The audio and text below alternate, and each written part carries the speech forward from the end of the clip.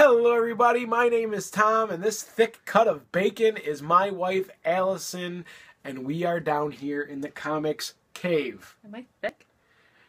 No, but you smell like bacon. Anyway, so we are in the final and fourth week of May, and I went and got some comics today. We both did, actually. You came with me. I did. Went to All Heroes on Lake Avenue today. Special treat.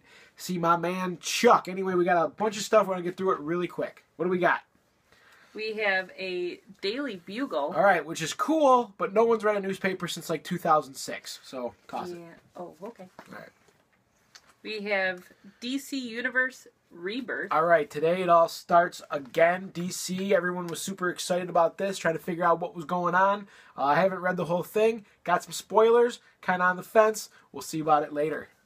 We have Hyperion, number 3.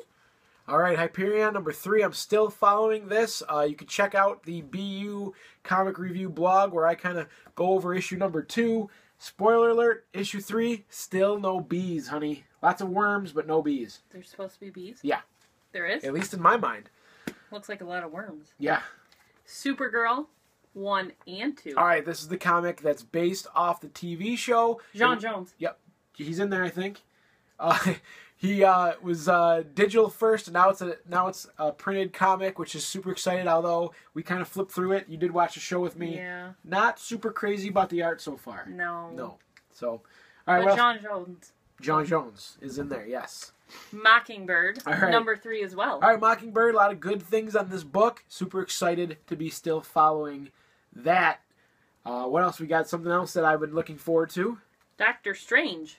Number 8. Number 8, one of the best books of the last year, hands down, has been Doctor Strange. We're right in the last days of magic. So you're probably excited about that, right? Yeah. So excited. All right. And finally, last but not least, Captain America, number 1. All right. Doesn't he get a boyfriend or something in this comic? Yeah, something like that. Just hashtag it. Mm. But anyway, so that was my pickups this week. There was a bunch of other stuff, some Spider-Man, Deadpool, 5th and 4th and 3rd printings that I had my eye on that I did end up passing on for now. But until next time, join us for some more hot comic book talk. Action.